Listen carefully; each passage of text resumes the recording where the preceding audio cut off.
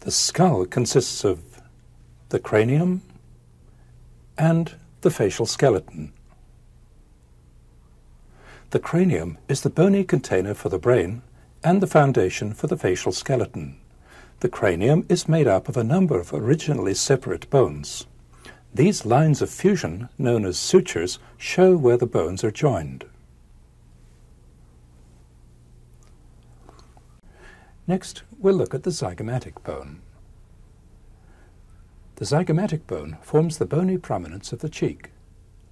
It also forms the lower lateral part of the orbital margin and this part of the lateral orbital wall.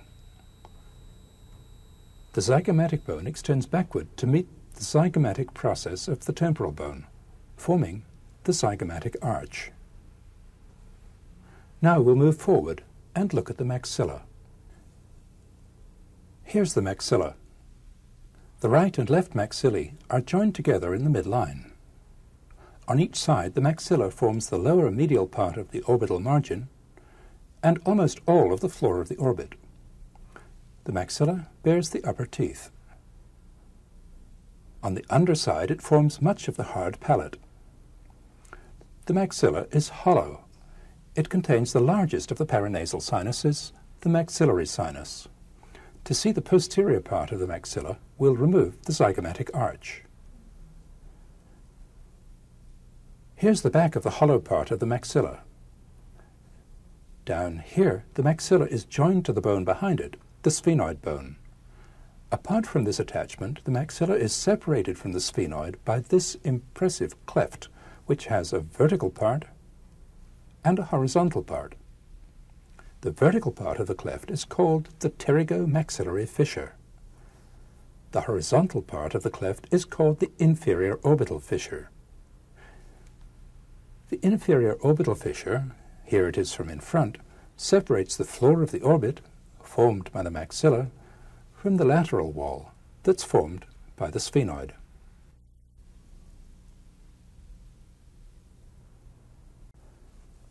This is the nasal bone. This is the lacrimal bone. The two thin nasal bones form just the upper part of the bridge of the nose. The structural supports for the projecting parts of the nose are made of cartilage, as we'll see later. The little lacrimal bone forms the most medial part of the inferior orbital margin. This opening between the lacrimal bone and the ethmoid bone is for the nasolacrimal duct, which takes tears from the corner of the eye to the nasal cavity.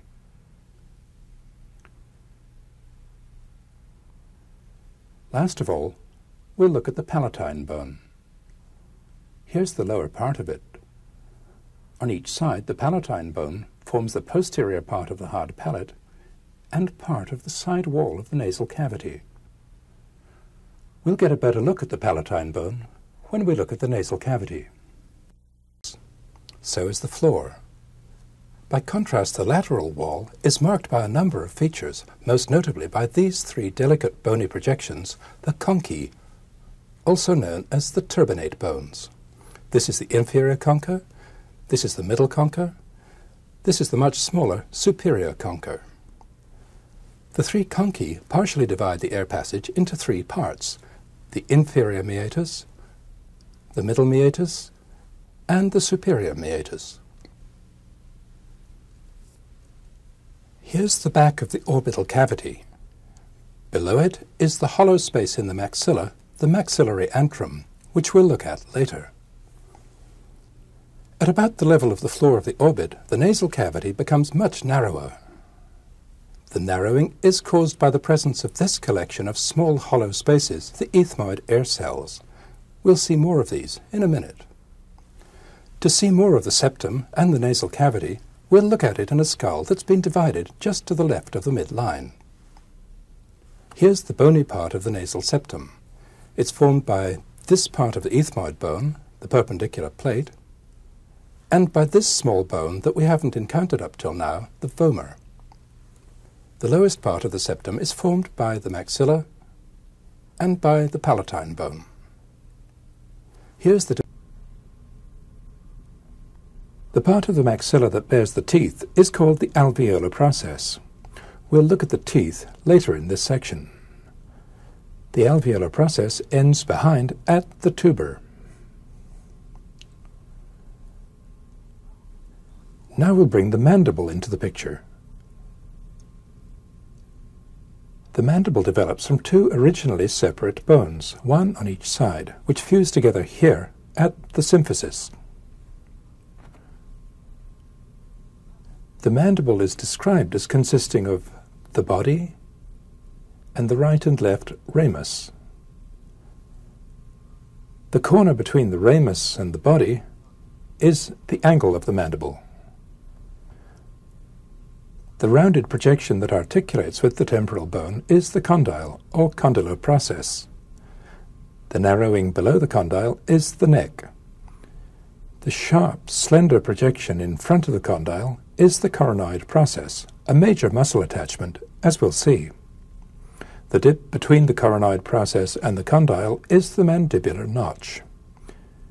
The angle of the mandible is roughened on the outside and on the inside by the insertions of a matching pair of muscles, the medial pterygoid on the inside and the masseter on the outside, which we'll see shortly. The body of the mandible is described as consisting of the base and the alveolar process.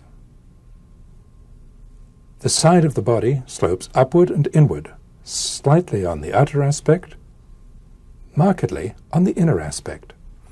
The posterior part of the alveolar process bulges medially above this hollow, the submandibular fossa.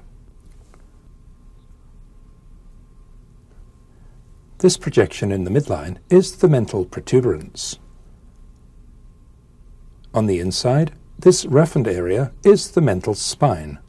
Two pairs of muscles are attached here, the geniohyoid and genioglossus muscles. On the inner aspect of the mandible, this thickening below the coronoid process is the buttress. In the middle of the ramus, level with the tops of the teeth, is the mandibular foramen. Just in front of it is a small upward projection, the lingula. The mandibular foramen is the start of a tunnel for the inferior alveolar nerve and blood vessels. A major branch of the nerve emerges on the outside at the mental foramen.